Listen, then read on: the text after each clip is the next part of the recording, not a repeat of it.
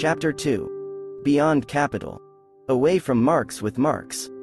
We have so far argued for a transformative approach to understanding capital as a value regime that not only creates, circulates, and distributes value, often in a conflictual fashion, but fundamentally defines it as a normative quality to be placed primarily as the final cause of major human activities. See Endote 1. As we will discuss in this chapter, classical and Marxian value-based theories of capital have traditionally focused on the former aspect of capital's value regime, taking a critical analytical stance.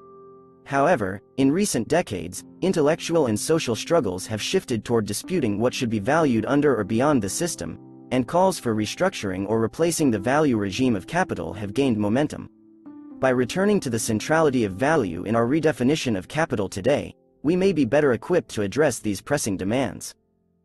The New Left of the 1960s to 1970s, preoccupied with valuing identity, recognition, and culture, gradually gave way to the New Left of the 1990s to 2000s, now more concerned with global injustices and existential threats to life while maintaining concerns with post-material values.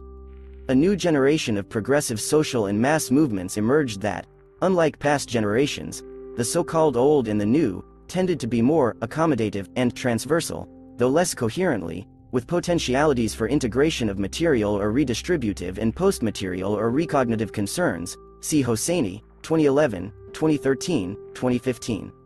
On the other hand, post- or neo-Marxist, post- or neo-anarchist, and post- or neo-Keynesian accounts of structural crises, as an inherent property of capital, have recently enjoyed a moderate revival, see Albreton et al., 2004.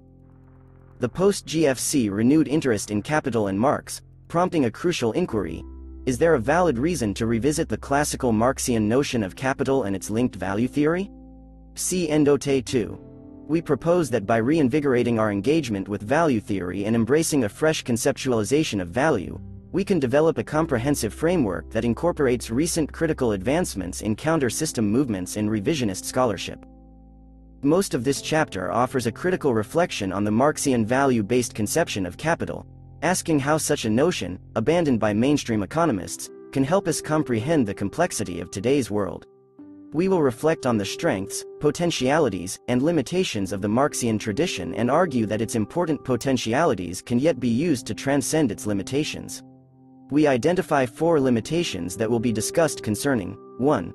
The sphere of creativity beyond production relations; 2. The sphere of livability or vitality; 3. The sphere of convivial solidarity and care; and 4. The sphere of post-capitalist modes of alterity.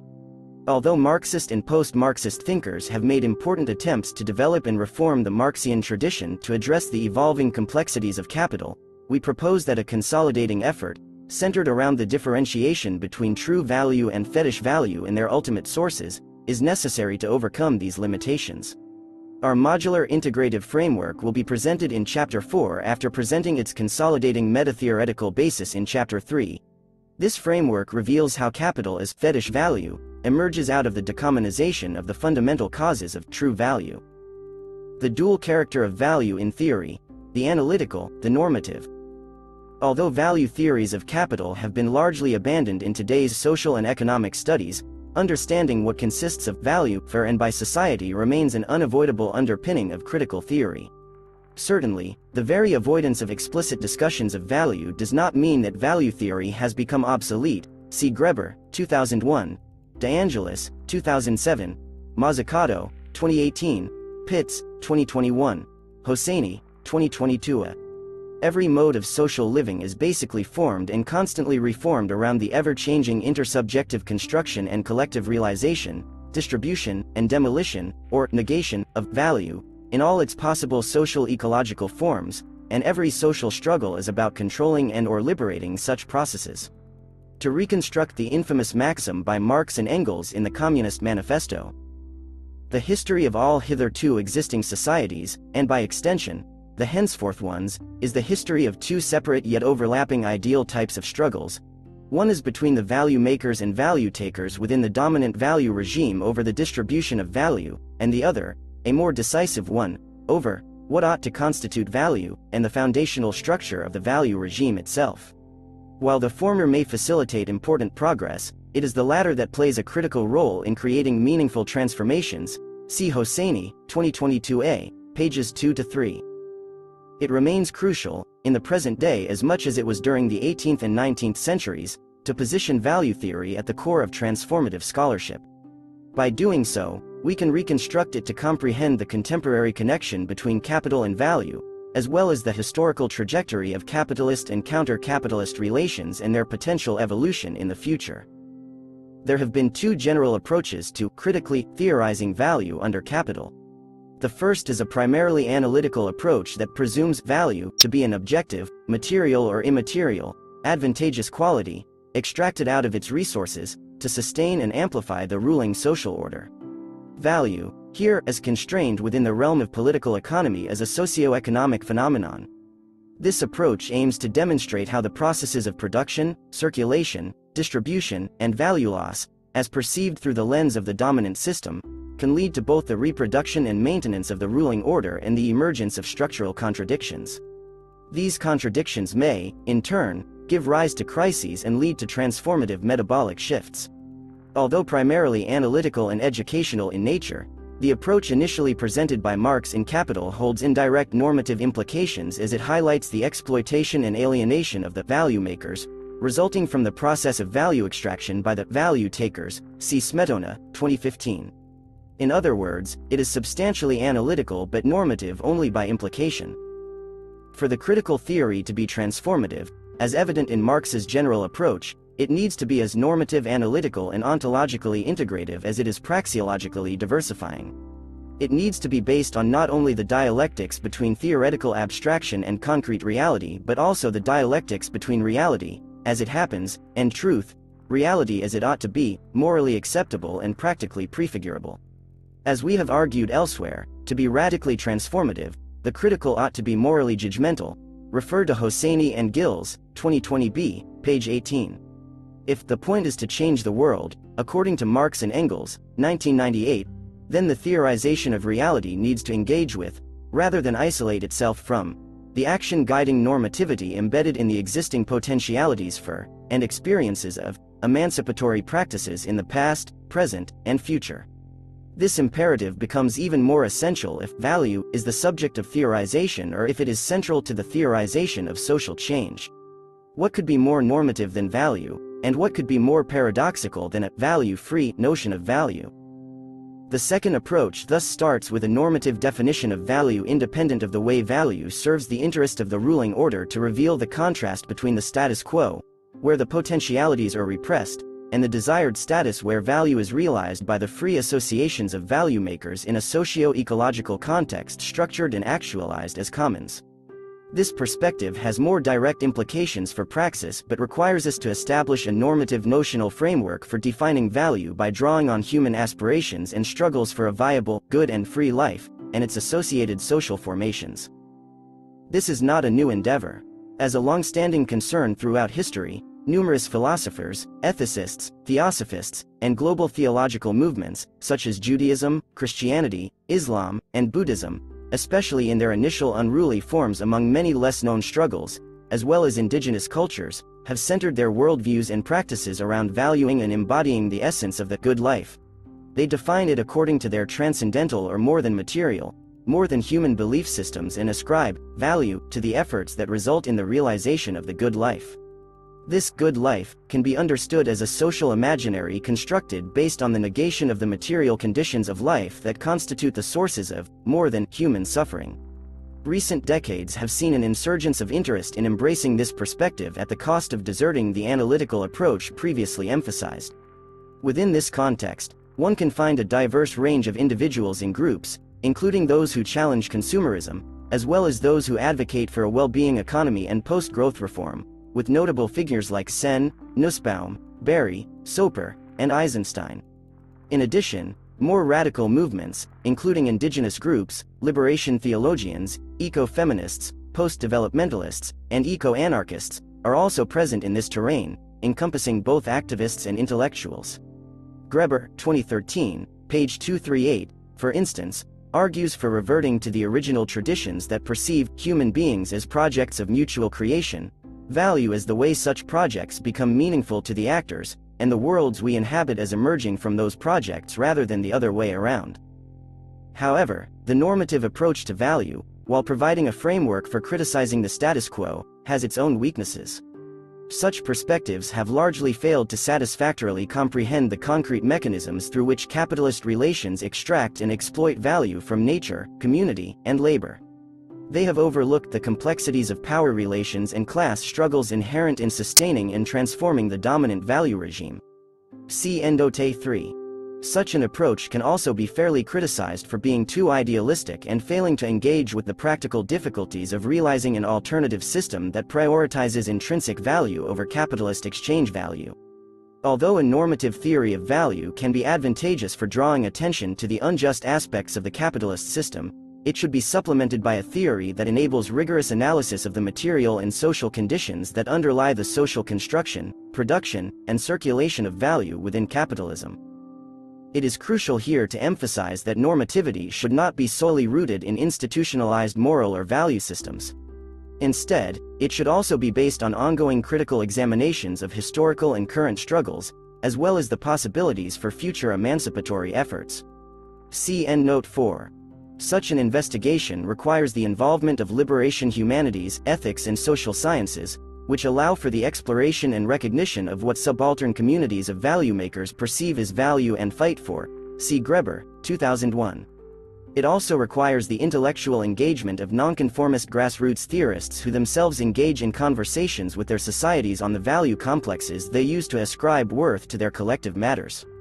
The investigation of the immanent real and the aspiration to the transcendental ideal are two sides of one coin, and organic activist intellectuals are involved in constant dialogical exchanges between them. Theory undertaken solely for the purpose of explanation, regardless of its critical nature, has a tendency to regress into a self-defeating historical endeavor. The fundamental aim of liberation must shape the metatheoretical assumptions that underpin the theory and be seamlessly integrated into the theory itself. Hosseini and Gills, 2020. The task will always include answering a set of transformational questions. What alternative realities potentially, actually exist? How are the potentialities and struggles for their realization inhibited in the current social formation? And what socio-ecological mechanisms would actualize them to the level that they would transmute the conventional reality in its totality? These are not mere auxiliary questions, and therefore, our efforts to seek their answers need to be incorporated into our account of the dynamics of the prevailing reality. An integrative approach that combines both an analytical value theory and a normative one is essential. Such an integrative approach to theorizing the nature and dynamics of capital and its associated social forms, seen as the most prominent cause of ongoing global shifts and uncertainties, has significant implications for understanding current socio-ecological changes and challenges as well as effective responses. Developing a value theory that uses a normative, praxis-oriented alternative notion of value in its critical analyses of capital would be a bold move but also vital and legitimate. Such an approach, although starting with a normative or alternative notion of value is co-defined through involvement in lively social and dialogical praxis on the ground, must also engage in an analysis of the status quo and show how true value is replaced with or weakened by capitalist fetish value. It should also explore how re-establishing the sources of true value can become a base for liberation. Not only should value be seen as a normative category, but it should also be viewed as a relational construct, one that is constantly constructed and reconstructed through power relations, social struggles, and daily negotiations and compromises. Marx's value, not an affirmative normativity. Although Marx's value theory in Capital provides a detailed analysis of the inner workings and historical development of capital, it is insufficient as a strong, transformative theory. It primarily focuses on the evolving value forms of labor and capital under the capitalist mode of reproduction by embracing a non-normative notion of value. This helps Marx follow his own epistemology by establishing his analysis based on conceptual categories derived from reality, an inverted Hegelian idealism, following the example set by Feuerbach. However, this historical realism is achieved at the cost of losing sight of the theory-praxis nexus. Although Marx inverts Hegelian idealism in Capital, his work nonetheless follows Hegel's logic in the real world of human labor, replacing the idea with value. See Kiev, 1983. Like the idea, value is objective but immaterial for Marx. It is, however, rooted in reality by being practically extracted out of abstract labor, as grasped in the Ricardian labor theory of value, or LTV, adapted by Marx, and is in a dialectical movement from one abstract category to another through different moments of capital's self-reproduction, which in turn imposes its logic on labor and determines its forms. This can be interpreted as Marx's value theory of labor, according to Elson, 1979. However, Marx leaves no room for the incorporation of conceptual categories, especially a type of value, derived from the counter and beyond capital practices of revolutionary subjects, laborers, or otherwise. Marx reinvented value theory by adopting it from his predecessors, but he retained the perception of value from capital's point of view. Neither the word value nor the word productive has any positive moral or material meaning in Marx's version of value theory. Value is what is valued for capital and not for or by society in the life domain. Furthermore, the positive, linguistic connotation associated with the term value in general, and its association with labor, as its ultimate source in classical political economy and Marxist thought in particular, has resulted in an enduring ambiguity within the Marxian tradition, an ambiguity that persists to this day, surprisingly even among many of its revisionists and critics. Foster and Burkitt refer to this ambiguity as the systemic conflation of two distinct meanings of value, value as intrinsic worth and value as commodity value. Those disputing what should be included in the perception of the sources of value tend to ignore the fact that from a non-capitalist point of view, value under capital, or commodity value as theorized in Marx's Capital, is nothing but a deficit, given that it results in the annihilation of inclusive good life. Therefore, it is vital to differentiate between true value, as defined from a communist point of view as a partly experienced, partly imagined, quality of life through non-submissive social relations like an oikos, on the one hand, versus the so-called capitalist value. Considering the differences between the two, what our theory of value should concentrate on as its primary subject is the role of capitalist value in the destruction of true value. That is, a process of a growing deficit in aggregate true value under capital that we conceptualize under the title of fetish value. In short, we define surplus capitalist value as the difference between the aggregate economic value extracted, directly and indirectly, out of the sources of value and the value embedded in the capital which is expended in the reproduction of those sources to sustain the reproduction of capital. See Chapter 4 for a more detailed definition. The notion of surplus value, however, inclusive of all sources of value, limits our attention to the lost capacity of these sources to reproduce themselves. Nevertheless, a more important matter disregarded in such a formulation is their lost capacity to reproduce true value, which is essential to the thriving and survival of organized life in the communist condition of living. The notion of fetish value takes this neglected reality into account.